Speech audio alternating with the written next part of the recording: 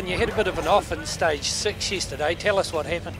Oh, it was a bit of a shame, really. We probably got the wrong pace note, I think. I didn't quite get it right in the recce, so I was doing what I was told to do, but what I was told to do was wrong. So, a bit of a spill. A bit of a problem with recce, I hear. It was fairly busy out there and quite dusty on the roads. Is that a problem with recce?